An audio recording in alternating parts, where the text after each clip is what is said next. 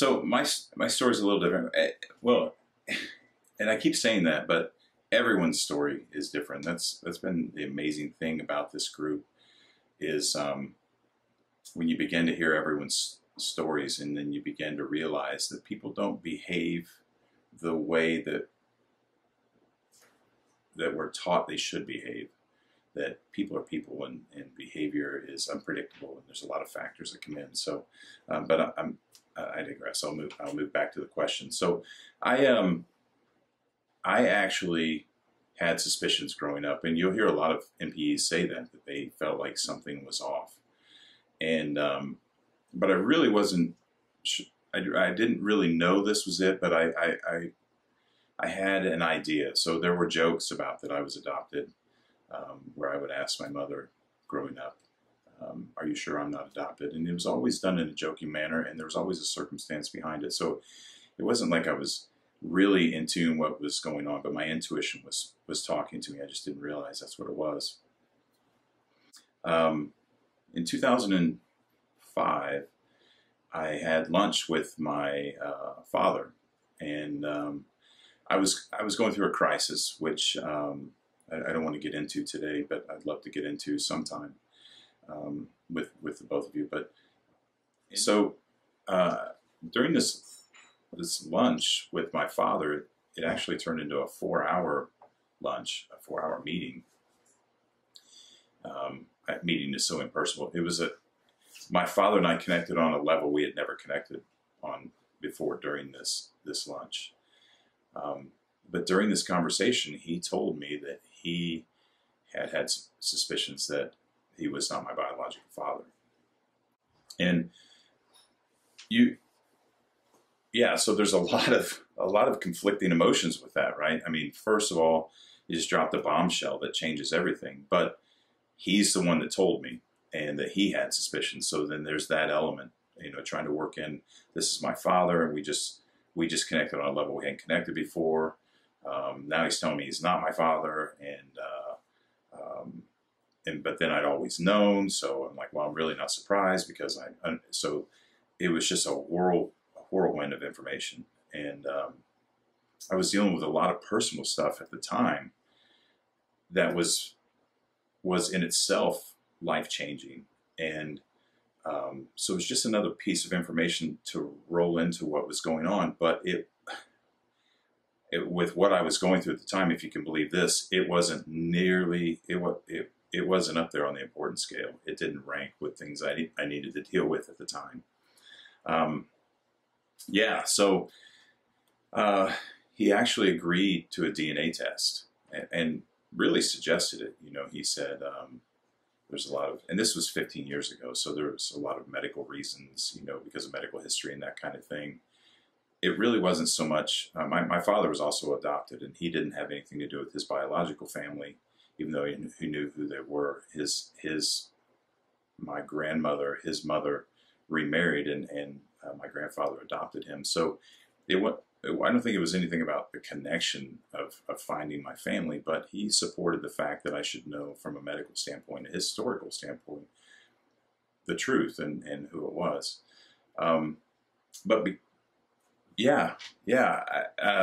It really began to show me who he was. I had never really gotten a chance because we weren't close, and he was dealing with fighting his own battles in life while I was growing up.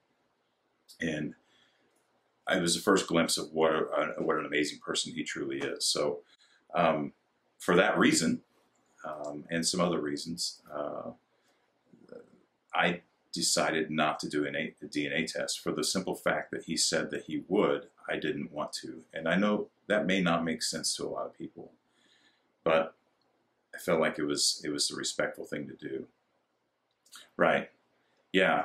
Yeah. And on the flip side of that, I look back at it now. I mean, I have a lot of different opinions about that now, but obviously hindsight's 20/20, and experience changes your viewpoint. He probably also from a personal standpoint, he probably wanted the confirmation himself. So it might have been a little bit of a passive way to get that, like, hey, I'll support you, but I'd like to know too. I didn't think about that at the time. There was so much going on. The interesting thing is that now it's so glaringly obvious, right? We look nothing alike. He's 6 foot, dark hair, brown eyes. He's a bowler and a mechanic, and I'm 6'5" and blonde hair and blue eyes, and I was an athlete and a musician. Like, right? I mean, we couldn't growing up, we always struggled to find something in common, which negatively affected my childhood because as a child, you want to emulate the people that inspire you the most, and I didn't have that. I didn't have any of the same interests he did, and now it makes sense. So as an adult, it's really settled all that, and I'm getting ahead of myself. But this whole thing has really brought he and I a lot closer, and in a strange twist of irony here. So I didn't. When I was looking at the results, the additional information that they gave me was DNA connections with other people who had also taken the DNA test, and it tells you the probable relationship that you have with this person.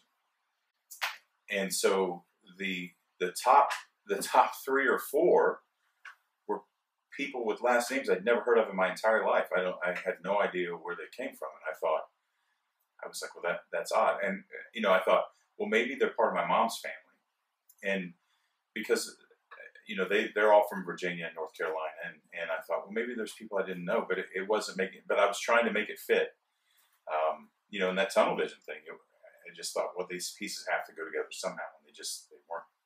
It wasn't working. Yeah. Well, and that's a little complicated, because the relationship was a little rocky because of the divorce and some the personal things he was dealing with. But yeah, I think in the end, you're absolutely right. Just trying to make it work. It's simpler. And we had, during that conversation, ironically, we connected on a level we never connected before. So things were moving in the right direction at that point. And it was just a lot easier and a lot happier if I could just make it work. But obviously we know that it doesn't work that way.